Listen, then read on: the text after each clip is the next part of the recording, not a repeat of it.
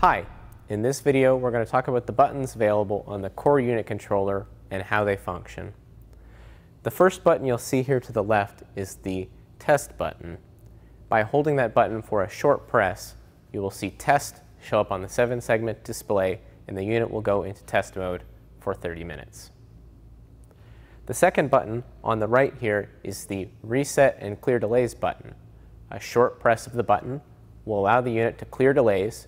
That could be lockouts or stage-up delays, and a longer press will restart the entire unit controller. There are 3 buttons on the W4 controller. The top button allows you to pair to your smartphone device or to pair wireless sensors to the system.